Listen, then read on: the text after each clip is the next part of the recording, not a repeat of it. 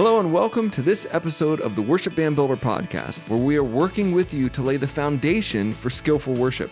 I'm Eric Roberts, and I'm joined by my co-host, Emily Roberts. And we are back for part 2 of Worship Leader Tips. Yeah, there were 10 tips, and this one it's really like part 2, but it's sort of lopsided because this is 7, 8, 9, and 10. So this is 4 of the tips. 6 of them were in part 1. So we are lopsided. That's all right. Where we got this was, I'll just give him a shout out, joelbrown.co.uk. You can find his link in the description. I don't even know. I didn't even talk to him. I just found this on the internet and I was like, you know what? That's pretty good. Let's do this. And like we did in part 1, we did not read these ahead of time. I read these, months ago, but we have not read them recently. We're going to read them, talk about them, throw in our little advice. But I think that this Joel Brown is like a medical doctor. I think he's some kind of like doctor. I found on his website he's got like like some sort of really serious stuff about that. So whatever his day job is, he is pretty insightful about worship. Yeah, so he must be also a worship leader, producer, all that stuff I read about him. All right, number 7, sing the Psalms and the great prayers of the Scriptures regularly in times of personal devotion. Oh, well, I think that is yours. That's number 7 is yours because that's something that you have done. I think that's where you started, isn't it? When you first got saved, didn't you spend quite a bit of time studying the Psalms? Yeah, I think the Psalms, like I would read the Psalms every month, and I have this, I was at this worship conference, Marty Nystrom, who wrote As the Deer, and I was like pretty young, maybe like 19. My small church sent me, and I was like, oh my gosh, it's Marty Nystrom. He wrote As the Deer. I was just, I was like starstruck by these. It's weird because nobody else knows these people really. And I'd be like, telling people like, I met this Marty Nystrom. Like who? Like what? No, nobody knows that guy except worship guys. So anyway, he gave this thing about reading the Psalms every month. And it was like 1 through, so it's kind of complicated. I'll put it in this show if you want to do it. But you basically read 5 Psalms a day, and over 30 days, you've got through the whole book, right? If you say so. So I would do it every month. And yeah, you read 1, you skip 5, okay? So you go like, you read Psalm 1, and then you skip 5. So you read Psalm 1, Psalm 6, Psalm 11, Psalm 16. Okay, so you skip 5. And then when you get to the end, in a week, you go back and you start on 2, and then you skip 5. So you read 2, and then 7, and then 12. Yeah, you better add some notes about that. That sounds very complicated. It's complicated, but guys, look, you can do it. You just go back and you just skip 5 every time. So what's the significance of that? Why 5? Why? I don't think there's any significance other than doing it like that helped it not be so, I don't say boring, but not so like. Yeah, kind of, because some of those Psalms are like, some of the Bible's like specifically in order. So like when you skipped around, it just sort of gave it more variety for like a daily reading plan. I don't know. Okay. Because if you read Psalm like 149 or 150, it's all like they're short, praise the Lord and all this. You read in the middle, it's different stuff. So as you're skipping through, I think it just gave a little more, like it was a better daily thing than just going 1, 2, 3, 4, 5, 6, 7, you know what I mean? Okay. So anyway, I did that all the time. And that's where I wrote a lot of songs. You can sing the Psalms, you can do that stuff. Yeah. I think that as a worship leader, young worship leader, that was my, that was really important. I should do it again because now I'm old and fuddy. I'm an old fuddy-duddy. I don't read the Psalms anymore like I used to. I haven't done that in a long time. I should. Number 8, the depth of your worship on the public stage is a billboard of where you are in the secret place. Oh my. Yeah, I kind of disagree with that one in a way, but that's just because I've been the billboard. I've seen it both ways. I think that's a decent concept, but I think it's also not necessarily true. I don't know. Well, I guess that gets into kind of a muddy area because when you are leading worship, you are giving a service to the Lord and to your church, and it does not necessarily look like how you would worship in your personal time when you are not responsible for encouraging anybody else to join in. So I think that's what you are trying to say. And I think maybe what he is saying is that, it's like practicing before the game. If you don't practice, then you're not prepared when you have to perform. Yeah. Right? I think that, like I said, I agree with this maybe on an overall scope, but I've noticed in my life, and this will be a little more technically, personally, technical and personal. Let's say I have a really bad week. Let's say I don't read my Bible at all. I'm just being a jerk to everybody, and that's, I'm just exaggerating. I'm like arguing in staff meetings, whatever, I'm being a real jerk. Okay. All right. And then I get on stage and I sing, and that's the Sunday that everybody just worships. They come up to you and they go like, it was amazing. That felt, I felt God move. So I think that it's very dangerous for us to think that our personal, like we're earning up these personal worship points, that it's going to be this big thing. Like, yes, because God doesn't need us to speak to people's hearts. Yeah. So, okay. So I don't disagree with this, that overall in your life, if you're not worshiping like in your personal life, then on stage it's can be awkward, and it might not be like this. But I don't think that, I've just noticed in my life some of the times when I've been far away from God, or I've been feeling far away, then I go and I lead worship, and everybody it's the best worship service they've had in like 6 months. So I tried not to connect that to, I'm going to make this happen and I'm going to make this worship. This is going to be so worshipful because I've been so worshiping. I don't know. Like I said, it's personal and technical, because I do think that this statement over on its face, maybe just like if you just look at it overall, like, yeah, you got to be worshiping. But I don't think that we can really measure the worship based on what we do. And then when we go up and do something, when it's really good, we can't be like, oh, well, that was because I was like praying all week. Because I know people like that. People like, I've been praying so much this week, and I've been worshiping. I'm going to go up on stage, and man, it's going to be like, it's just going to be like Holy Ghost time.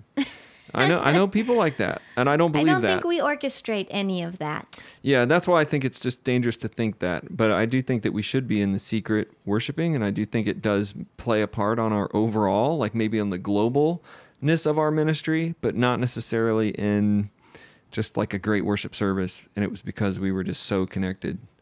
Does that make sense? I think so. Number 9. This is another one that we can be technical on. Character is developed in obscurity and is tested in the limelight. Don't be too hasty to get on a big stage when your character isn't ready to sustain you there. This is some more theology and some thought processes that I think is similar to number 8. I think that character is definitely developed in obscurity. That our character is internal, and that it's like we're going to do the right thing when people aren't looking, right? Mm-hmm. Or we're supposed to, and then we'll do it. But I think don't be too hasty to get on a big stage when your character isn't ready to sustain you. I think that's a little. I think that getting on a big stage, anytime you get on a stage, whether it's a big stage or a little stage, anytime, you just have to. I think generally what he's saying is probably right. I think the wording of it is a little bit weird to me. I think you just better be living right in general. Whether you're on stage, a big stage, a little stage, any stage, you stand up in front of people. If it's in a small group worship or if it's on a big stage, quote, a big stage, are you living right? Because God will bring everything to light, but he might not in this scenario. I mean, you might be a total phony leading worship for 10 years and nobody might know. They might think this guy's awesome, and you could just be a total phony. Well, maybe nobody else knows, but you know, and God knows.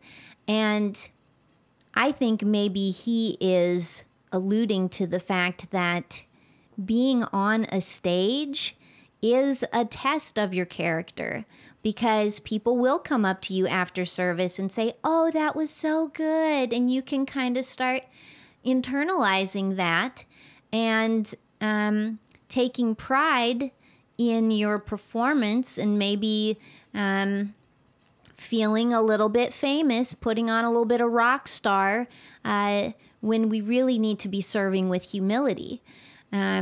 So it can, even if it's not a detriment to your congregation, even if they are not aware of what's going on with you inside, it can really be hard on you and your relationship with God, if it's more important to you that you look cool on stage than if God is receiving the glory.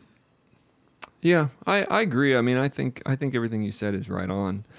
I just think as being on stage so much, 8 and 9 to me are the waters are muddy, because I think worship leaders and pastors, we all kind of feel like we're on this stage. We have to be perfect. We've prayed for 20 hours this week. This is going to be a move of God. And I kind of think that that's a flawed thought process. I also think that, yes, you should be praying and you should be right. But I also think that God has put you there, and he'll also remove you. So if your character is wrong, or if you think it's about I'm pretty sure you'll be gone.